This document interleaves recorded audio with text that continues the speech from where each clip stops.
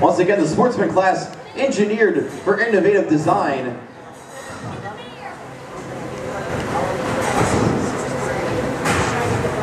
We also like to call it the old school class. A lot of cool designs that haven't been around for a couple years. Yeah. Mangi trying to bring that hammer down on the top of Enforcer. Enforcer trying to cut through. Both looking for the upper hand.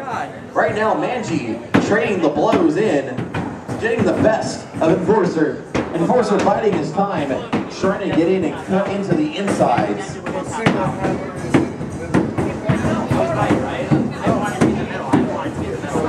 Mangi taking a couple hits of the chain on Enforcer.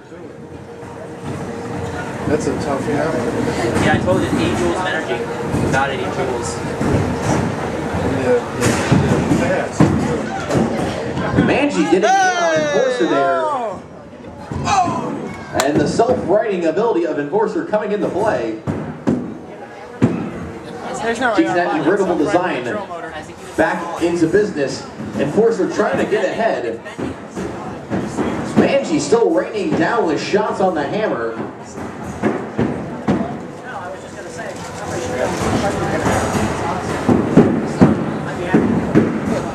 So far, we're taking a trip back to 90s. It's hammer time right now.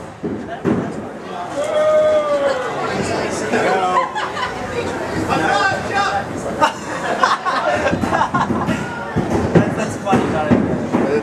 It's not chop, it's not chop. Mangi performing the slap chop maneuver. Better than what you see on TV, folks.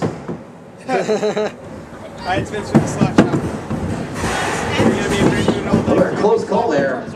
Enforcer still trying to drop that saw onto the top, getting a couple nibbles and bits. We're down to about 20 seconds left in this fight. Actually, I'm sorry, 50 seconds. I can read backwards.